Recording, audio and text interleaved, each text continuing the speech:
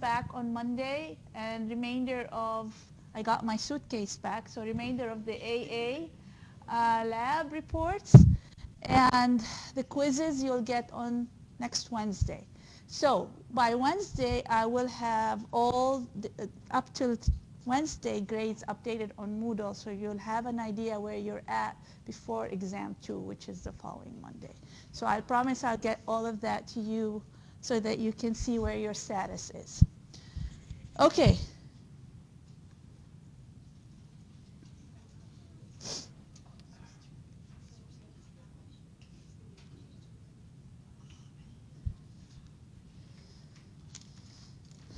All right.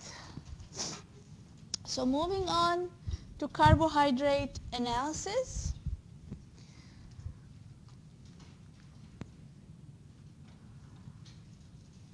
All right. I will hear from Tehu. All of the above. Anybody else? Emily? A and B. A and B. By the way, the other thing I want to say, email me if you participate because none of my wonderful TAs are here today. So you can email me if you participate just in the subject, participated one time or however times. Okay? Lignin is not a carbohydrate. Well, it's A and B. Yeah. It's A and B. The lignin is not a carbohydrate because this is lignin. Yeah. And the monomers of lignin are not saccharides. So that's why they're not carbohydrate. These are the monomers of lignin. However, is lignin a dietary fiber? Yes. It is. Okay. That's the confusing part. It's not a carbohydrate, but it's a dietary fiber. It is present in wood and the solid plant material, wood and barks basically, and it's not digestible. So if we ever consume something with lignin in it, it won't be digested, and that's why it is dietary fiber.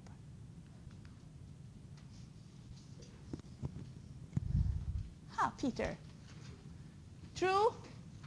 Sam, what did you want to say? On what basis, you guys? I mean, it's true, but on what basis? Billy? Did you do an initial where you got your value of gelatinization, and then would you get less value after you retrogradation? I'm impressed. You're very close. And once we talk about this, you'll know that this is a very close answer. Very good. But before we go into that, and I don't think I'll get to this part yet in this lecture today, what's starch gelatinization versus starch retrogradation? This is for chemistry revision. Sam?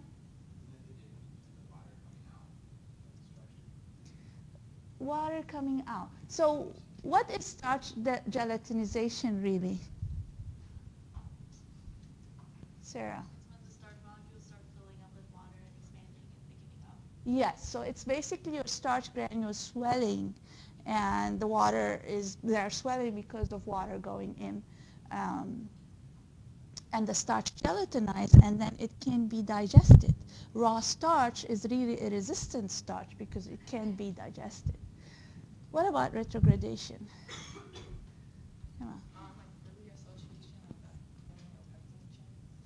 And with amylose as well. So it is, after starch gelatinized, over time, it can retrogradate.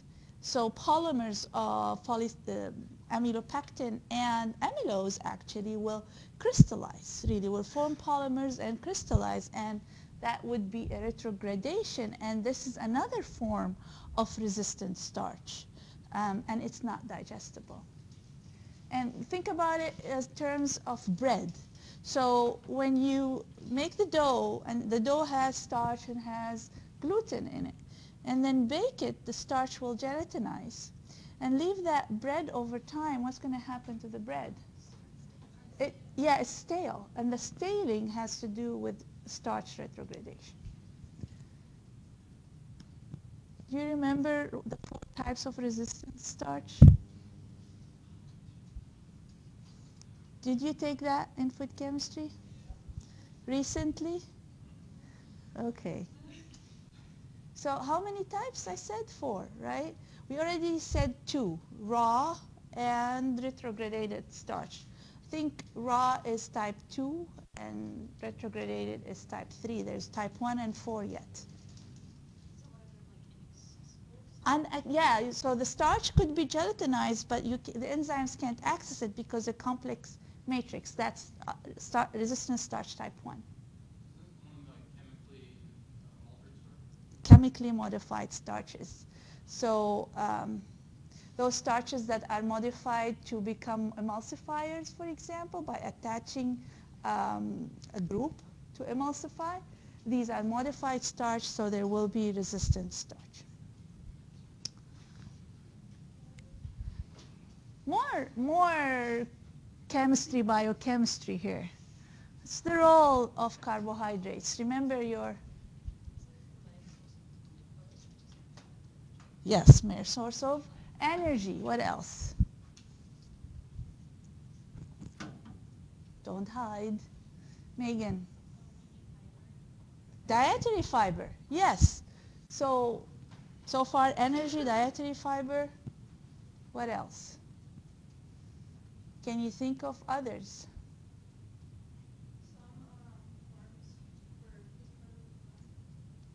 Some forms what? Some are part of amino acids.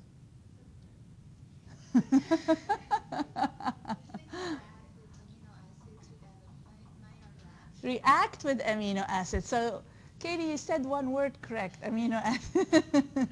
Amino acids and proteins. So you have reducing sugars that will react with proteins and amino acid to form colors and flavors through the Maillard reaction.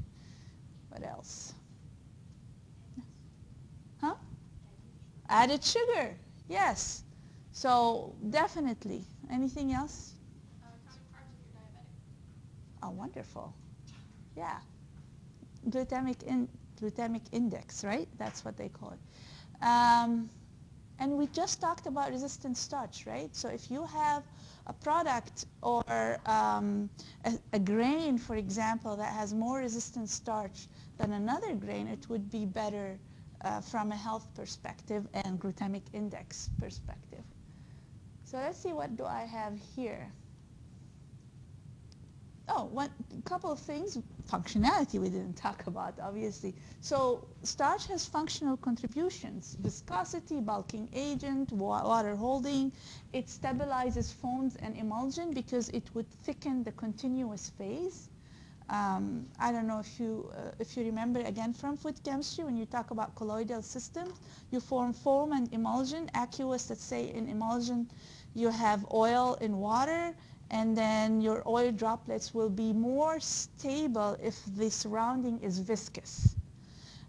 Same with the foam. The bubbles will be more stable and in place.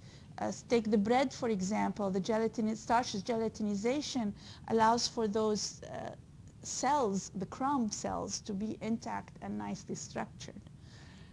So very important functional properties for starch in particular.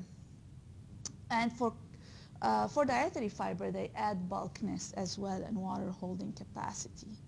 And then, of course, sugars will extend shelf life by lowering water activity.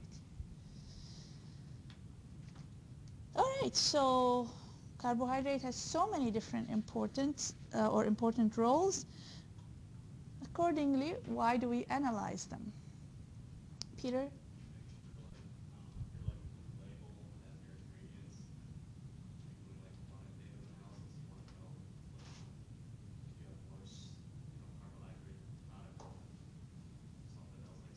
Let's summarize everything you say, nutritional label. Yes.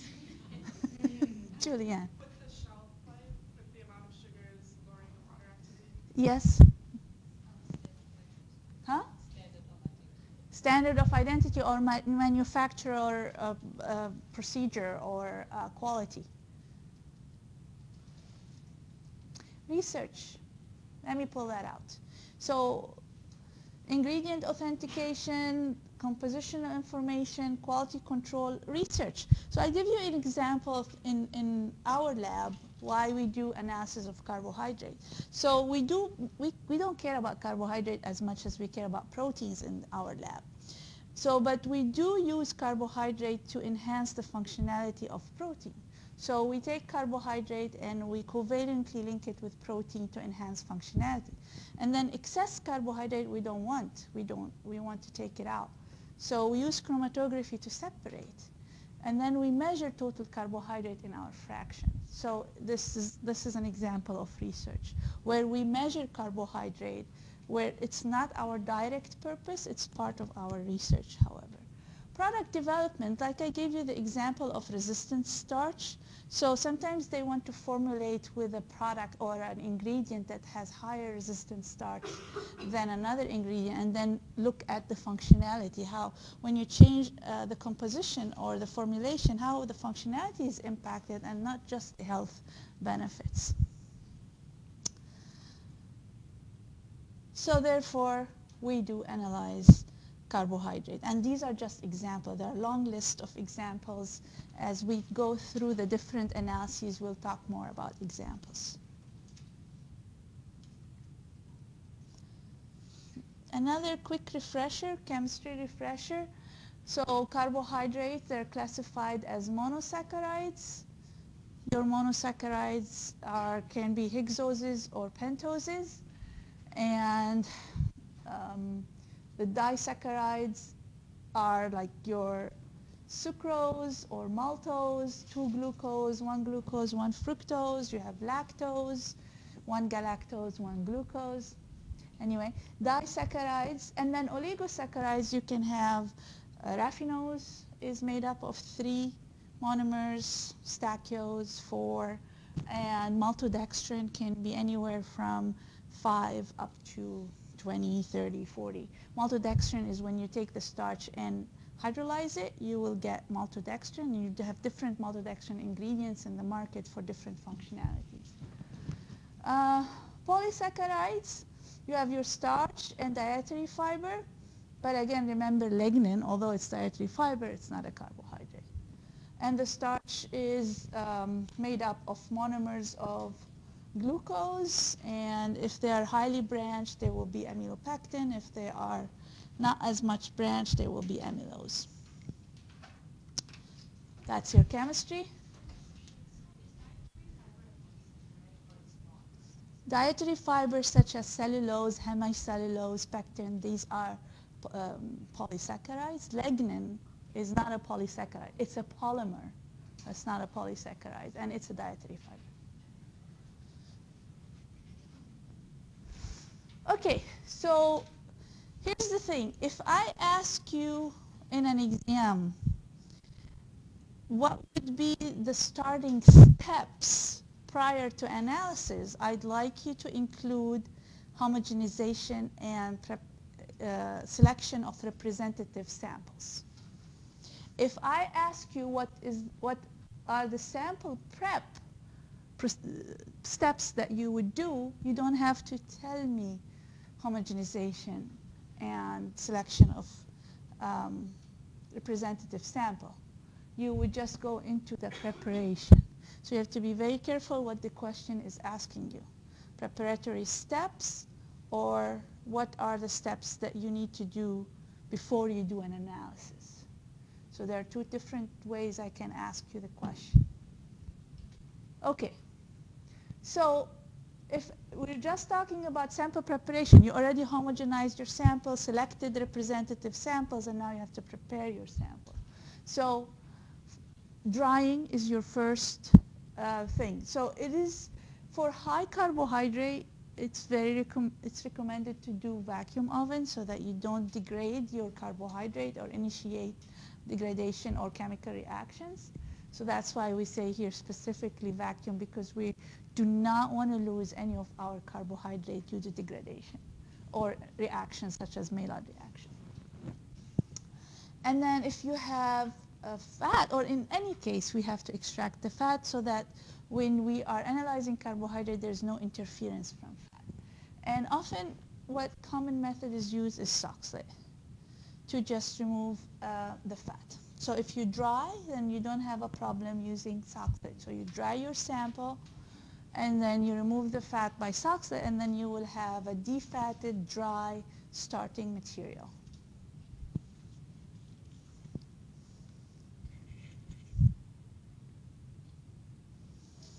This is the procedure you're going to do in the lab, determining total carbohydrate analysis. This is what you're doing this coming Monday and Wednesday. It's a very common analysis, and it is called the phenol sulfuric acid method. It's mainly for research purposes because you really want a clear solution and also non-interfering substances. So oftentimes it's used when you have purified solution and the main components are sugars, oligosaccharides. So that's why you will be doing total carbohydrate in beverages in lab. And this is the method we use also in that research example I gave you in our lab to determine total carbohydrate after we do separation, because you will have more or less purified solution. Okay, so what you're going to do in the lab is you're going to take a sample from a beverage and you're going to add sulfuric acid and a concentrated sulfuric acid. According to Cindy, this is the most dangerous lab. Why? Because it has two bad things. Sulfuric acid concentrated and phenol, which is toxic. So, but we will make sure that you operate under safe conditions. Nothing happens to you. Okay, so basically when you have your beverage and then you put it in a tube, you're going to add, using the repipette, which I think you used in the Bradford assay, which is very important that you learned how to use that before this lab. You want to to put about 5 milliliter or whatever of sulfuric acid, and this is the key point in the reaction. How fast you can dispense, and in the middle of the tube, not on the side, that will determine how successful your reaction is. Because once you add the sulfuric acid, it's going to generate heat that is needed for this digestion, breaking down of glycosidic bonds and then converting monosaccharides to furan, the heat and the concentrated acid. So your solution is mostly aqueous base. You add acid to water, this is exothermic reaction. So you're going to produce heat, and then the presence of concentrated acid will initiate the reaction. So the speed of dispensing the H2SO4 and how you dispensed it is key in successful quantification of your total carbohydrate. Because the rate of the reaction is dependent on how you suspend or dispense your H2SO4. Anyway, so the H2SO4 will generate heat, your bonds, glycosidic bonds will be broken, you'll have monosaccharides, the heat and the acid also will convert monosaccharides to furan, which is really an enolization reaction. That means producing those double bonds, C double bond C, enolization, and dehydrating reaction. You also generate water. Because you are forming double bonds, you are generating water. So you get furans. That's the first product.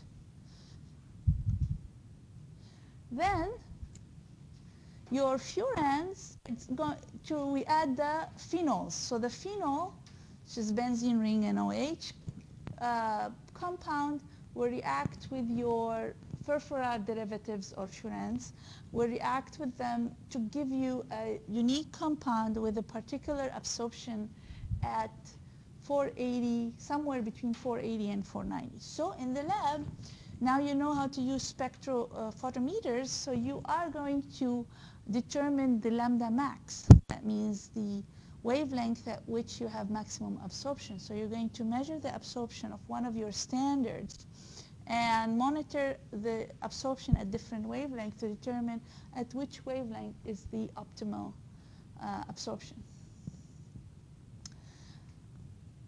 And then, of course, this requires a standard curve, so you will be using glucose solutions as your standards. You will construct a standard curve, and then you'll measure your carbohydrate in your sample, and you will convert absorption to concentration using the calibration curve. The one important thing about this method is that it is not a stoichiometric reaction. What does that mean? What does a stoichiometric reaction mean? Remember that from your general chemistry? Or have you seen this term before?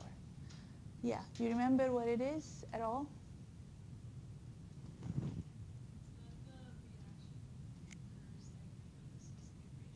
Yes. So the quantity is proportional. So that whatever you get here is proportional to the quantity of the substrate and that substrate. There is a proportional relationship. But this reaction is not the case.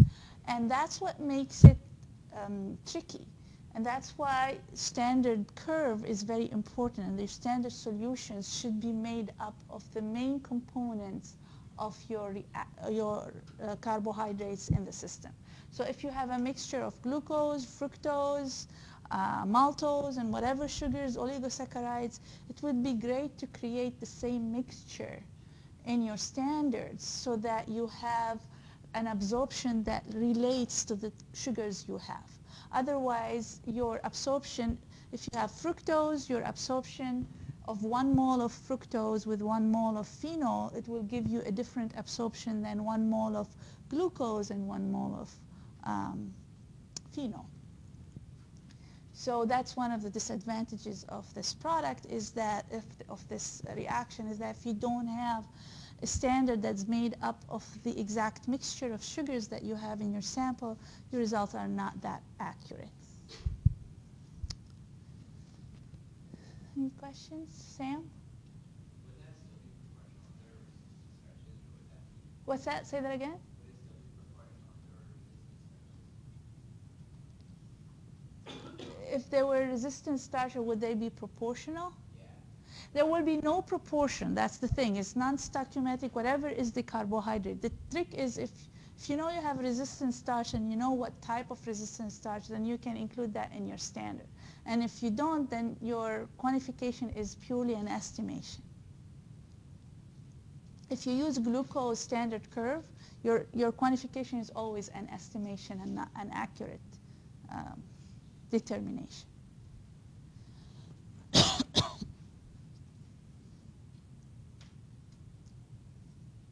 And if your question was, would the resistant starch be hydrolyzed with the acid? Yes, it will be hydrolyzed. You will still form furans. Yeah, you can still quantify it. All right. So there are different classes of carbohydrates. So if we want to analyze mono and oligosaccharides, monodi and oligosaccharides, then there are different methods of doing that. Starch and dietary fiber, we'll talk about that as well.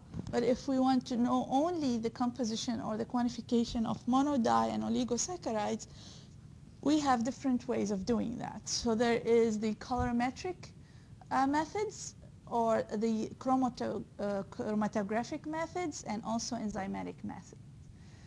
Colorimetric methods are based on reducing cupric ion to cuprous ion. So it's basically reducing sugars. So you will determine reducing sugars using different type or different analyses. They're all related. They use different reagents, but all have the same principle, which is the sugar will reduce cupric to cuprous ion.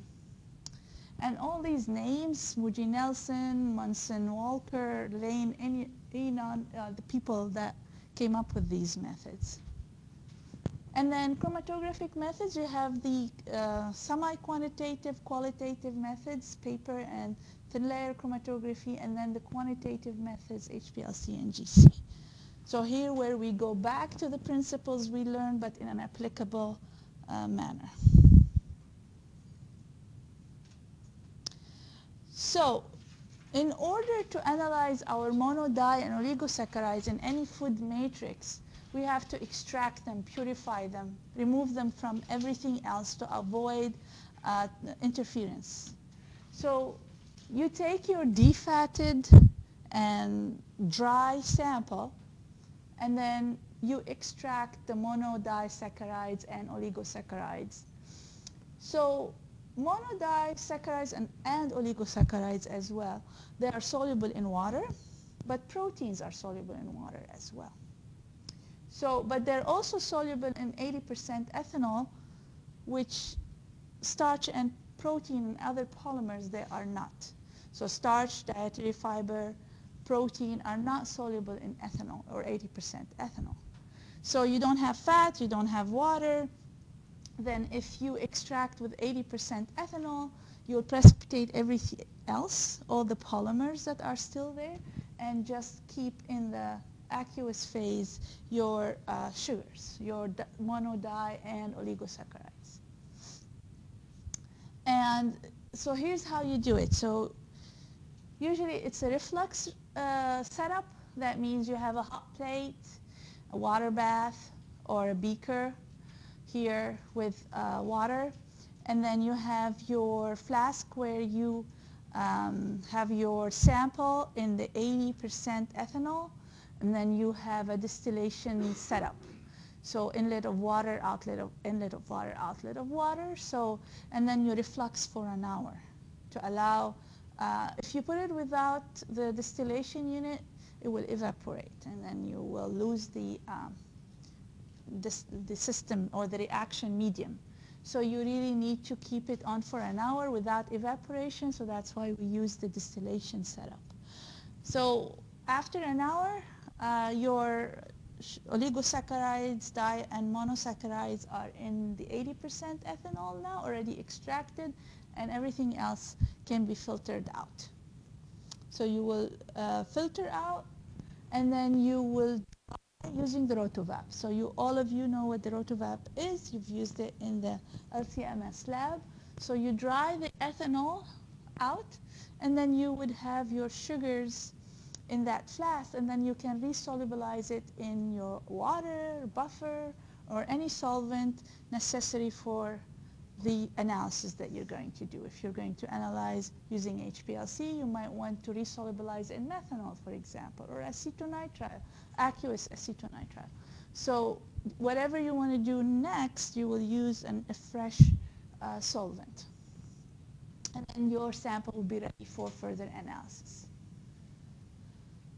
And here, one note that we want to make sure that the pH is neutral so that you don't hydrolyze any of your di and oligosaccharides, because you want to quantify them as is. You don't want to break any bonds. The Caris treatment is less common, and it's not really shown in your book, but people have used it as well. It's basically you use a Caris reagent that contains certain components that will precipitate, break emulsion, precipitate proteins and polysaccharides, and absorb color. And what remain in solution after you filter everything out are your small sugars. But again, this is not as commonly used. This is mostly the solvent extraction.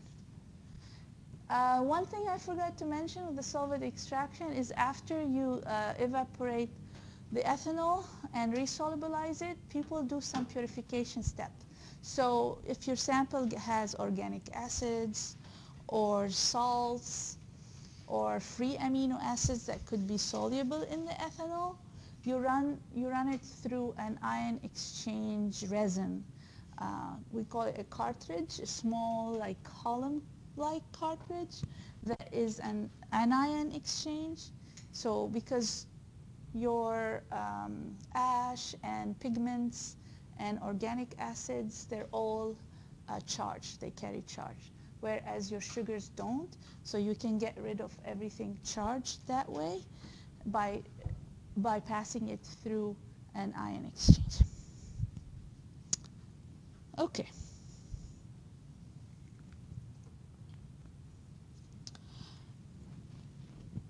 So the colorimetric method is specifically for reducing sugars. And the principle, like I said, is the reduction by the sugar, by the reducing sugar, of cupric ions in alkaline solution to cuprous ion. And the reaction with a complex compound to generate color. So here's the, oh, I thought the equation was here, but not yet. So the cuprous ion can be determined either gravimetrically or by titration, and then it is proportional to the amount of reducing sugar. So like I said, there are three methods that are used. I'd like you to remember at least one name for method. Mostly Smoogie-Nelson is the most common method. And really the difference among, they all have the same principle. But the difference among these methods is the type of reagents that you use and how you do the quantification. So try to remember one of them so that if I ask you the principle of the method, you'll be able to state one and state the principle. So the quantification, like I said, is you either measure the cuprous oxide, which is a precipitate, a red precipitate. You can measure that by gravimetric procedure. That means weigh the amount of the precipitate. Or you can titrate to get the amount of the precipitate and then back calculate.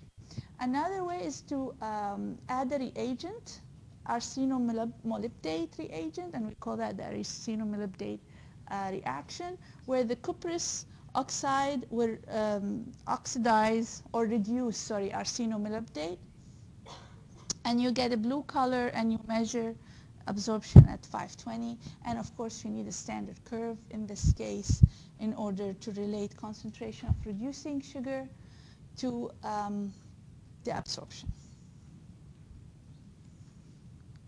You have a question? So, are these just differences? Like, is that one method and that's No, another? no, no, no. These are just telling you they differ in reagents and they differ in quantification. And you can tell from the slides, I don't want you to memorize. I want you to know what the principle is and how you can quantify. So, wait, but to tell you to remember one of the methods, would we have to know what the difference is? I would like you to know the principle. It's a reduction of cupric ion to cuprous ion, and then using different types of reagents, which I don't want you to remember. And then how would you quantify? Yeah. Is that clear for everybody, what you need to know? Okay. All right, so usually here's the setup. Because of having cupric ion, so the solution will be blue.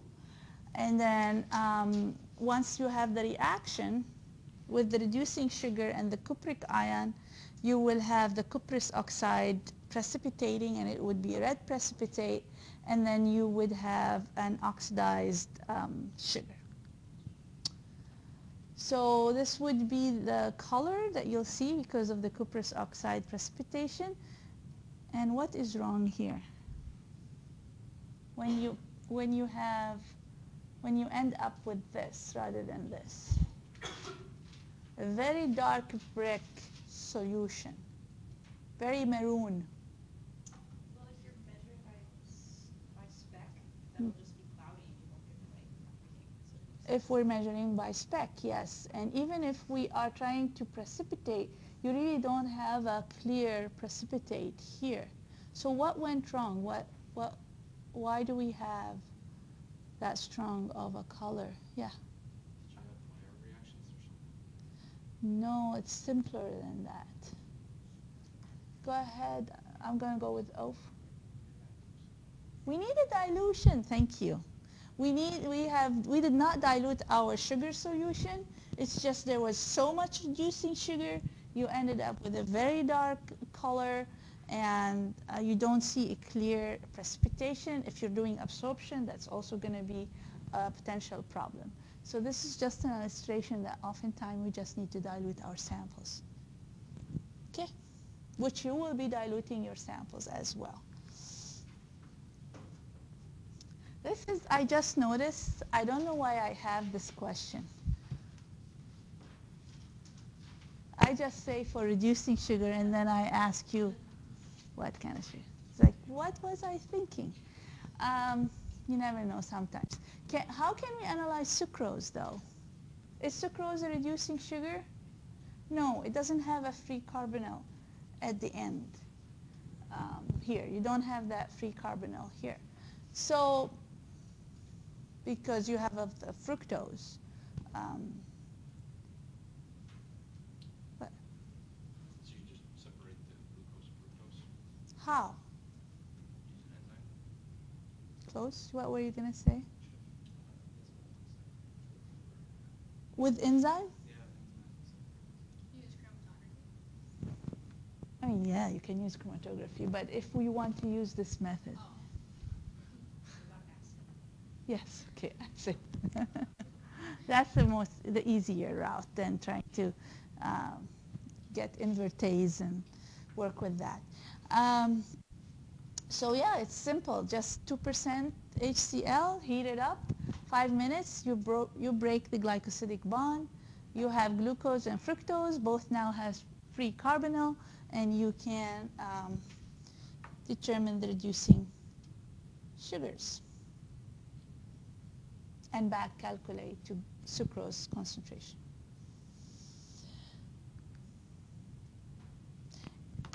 Enzymatic method, it's also mostly used for mono, di, and oligosaccharide, but we use enzymatic methods for starch and dietary fiber, which we will talk about next time. But enzymatic methods, there are popular methods in general for carbohydrate analysis. You almost see them everywhere when it's related to carbohydrate analysis. So from your food chemistry as well, did you get to enzyme lecture in food chem? Were you on it? Good. So there are proteins with powerful catalytic activity. That means they lower your activation energy and move the reaction fast. And they have very high specificity most of the time. And then for both compound to be converted and the type of the reaction. So if it is a hydrolysis reaction versus dehydrogenation reaction or decarboxylation or whatever is the reaction, they have specificity for it. Okay. So often they are used to determine the concentration of food constituents. So the total glucose, for example, lactose, malic acid. So they are used for that constituents concentration. Often, if not always, it is a determination by spectrophotometric method.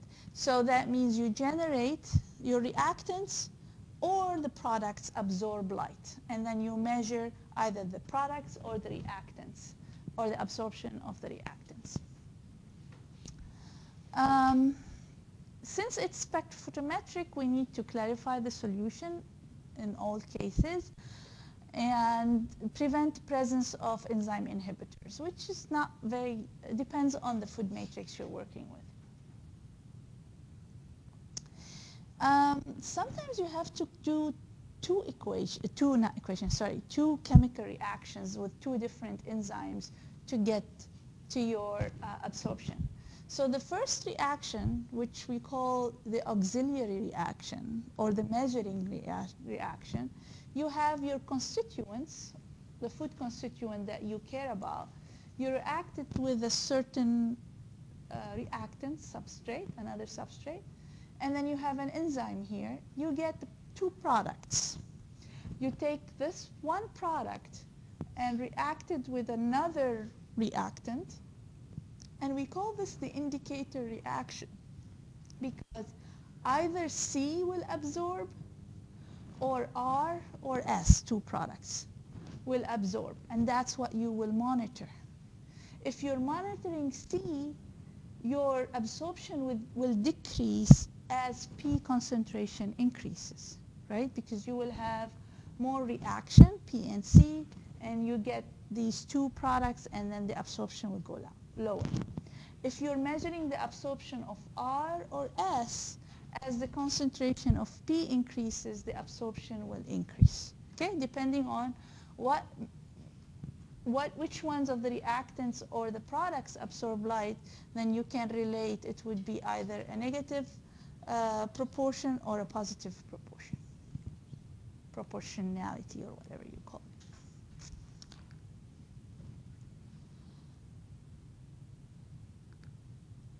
So here's an example for if we're measuring glucose. So ATP is your B reactant, and then hexokinase will allow the attachment of a phosphate group from adenine triphosphate. You will get glucose 6-phosphate. Phosphate will be at position 6 of the glucose. And then neither of these absorb light. So we're not done.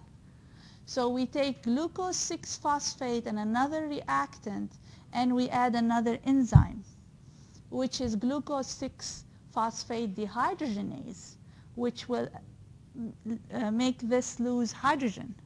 So you will end up with 6-phosphogluconate, NADPH, and H+. So this lost 2 hydrogens, and that's the resultant products.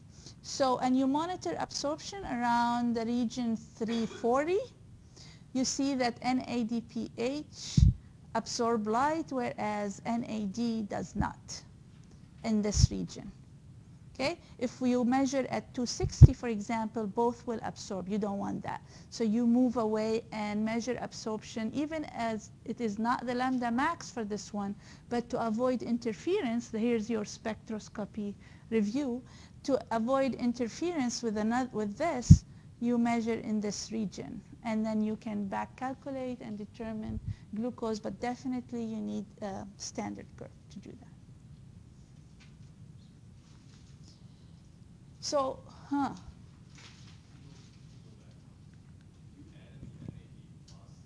yeah, we add all the reagents, yeah. We add ATP, we add the NADP, we add the 2 enzymes.